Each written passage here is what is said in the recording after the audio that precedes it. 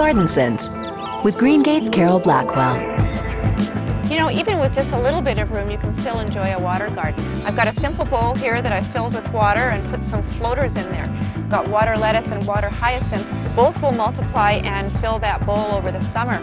But if you want to go with something like a water lily, you're going to need about 2 feet of water because the roots have to be sunk to the bottom with the leaves floating at the surface. Greengate's Garden Sense.